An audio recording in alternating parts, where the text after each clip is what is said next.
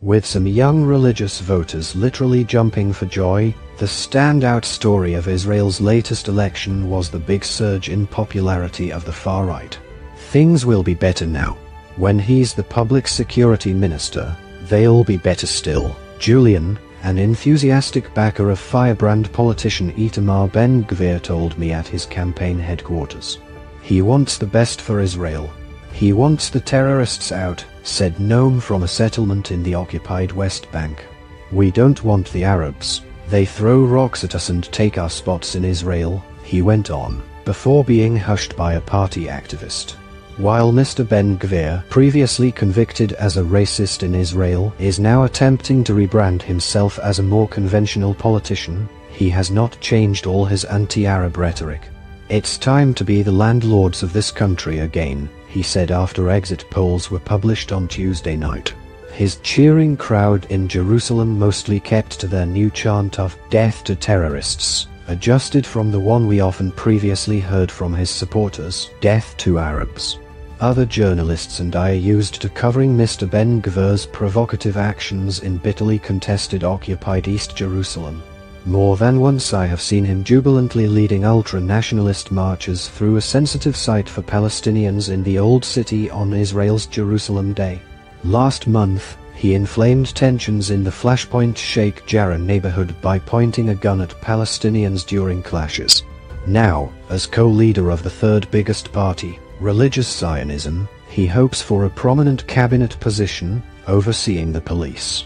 One young female supporter of Mr. Ben-Gvir's Ostma Yehudit, Jewish Power, faction, Tzori El-Markis, 17, from Jerusalem, said the results were very gratifying, playing down critics' fears. I don't think the opponents of Ostma Yehudit should be worried because at the end of the day the party's best interest are the people and the country of Israel. Speaking to his Likud party faithful, Benjamin Netanyahu smiled widely as he foresaw his comeback a year after he was dramatically ousted as prime minister by a broad coalition of his opponents.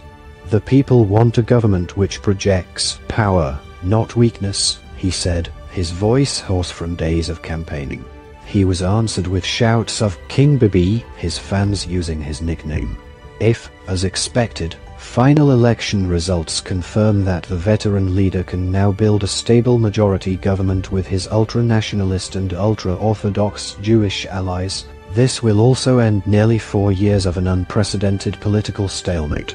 The country has been deeply split over the corruption charges for which Mr. Netanyahu remains on trial. He has consistently denied any wrongdoing, accusing his opponents of a political witch hunt. This is a guy who doesn't give up, no matter how bad it looks and however much he was disgraced by leaving the Prime Minister's office, says pollster Mitchell Barak. He suggests Mr. Netanyahu benefited from the passage of time. Those who wanted to punish him, punished him, he says, adding that they may have come to miss the stability that Mr. Netanyahu believes he represented. There are still many Israelis with a different vision of the country. In Tel Aviv, there was a subdued mood overnight as the current caretaker Prime Minister, Yair Lapid, addressed his Yesh Atid, "There is a future" party, insisting that Israelis wanted politics free of incitement and hatred. However, his experiment building an ideologically diverse coalition made up of right-wing, centrist, left-wing and Arab parties was ultimately short-lived. His tenure also saw the deadliest year for Israelis and Palestinians since 2015, amid an upsurge in violence. Yet his government continued to pay little attention to ways of solving the Israel-Palestinian conflict. That was disappointing for Haggai Matar, editor of the Progressive Plus 972 magazine. These election results have also seen a further drop in support for Israel's left-wing parties. Israelis on the left now need to take a moment to pause and think of how we've gotten to this state, Mr. Matar says despondently. The left needs a reshuffle or rethink new attitudes, he goes on. But it might also be a terrible crash that we'll take a very long time to recover from. But Anshul Pfeffer, a journalist for Haaretz newspaper, says the latest election only exposed what was already a clear trend. There's an internal identity or culture war in Israel between what some people would see as the more liberal and open sides of Israeli society versus the more religious and extreme sides of Israeli and Jewish society, he observes. That's not really new, but Mr. Netanyahu has now really ramped that up for his own political purposes. Mr. Netanyahu was able to harness a shift to the right that I have observed covering politics here for the last 10 years.